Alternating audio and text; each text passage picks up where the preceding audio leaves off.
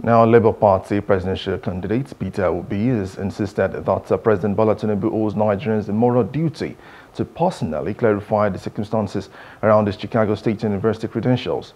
He declared that any leader who chooses to serve the country must earn public trust and obey the rule of law as enshrined in the nation's constitution. Now, the former governor of Anambra State made the demand shortly after paying tribute to the late former Minister of Internal Affairs during the Second Republic, Bello Yusuf Mitama in Kano. Leaders must earn public trust.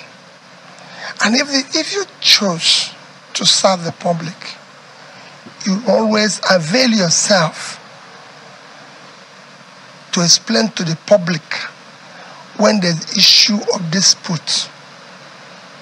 And you must do so personally. You can't outsource it because it's about you.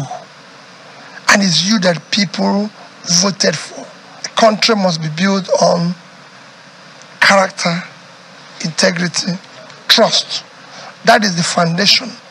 And obeying the rule of law. We have a law. So if the law requires you to do this, and there's a dispute, you come and clarify it personally.